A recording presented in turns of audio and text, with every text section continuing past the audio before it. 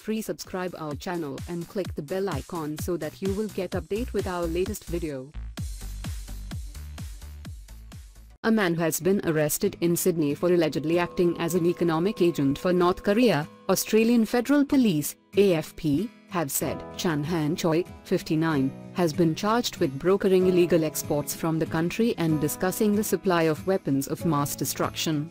Police allege he has broken both UN and Australian sanctions. The case against Mr. Chan, who has lived in Australia for more than 30 years, is the first of its kind in the country. It is the first time anyone has been charged under the country's 1995 Weapons of Mass Destruction, Prevention of Proliferation Act. Police say there was evidence that Mr. Chan had been in contact with high-ranking officials in North Korea. North Korea crisis in 300 words.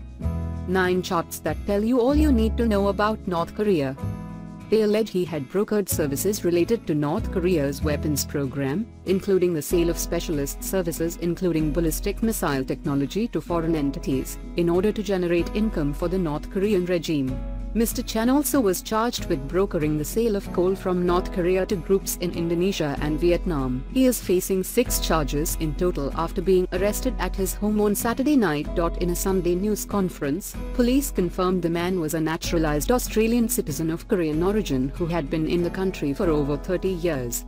They described him as a loyal agent who believed he was acting to serve some higher patriotic purpose, but police insisted the man's actions did not pose any direct risk to Australians, with the actions occurring offshore. I know these charges sound alarming. Let me be clear, we are not suggesting there are any weapons or missile component that ever came to Australian soil, AFP Assistant Commissioner Neil Gowan said.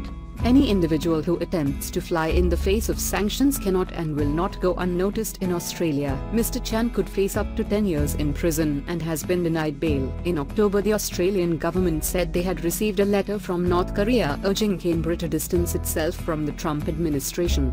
Pyongyang had previously warned that Australia would not be able to avoid a disaster if it followed US policies towards Kim Jong-un's regime.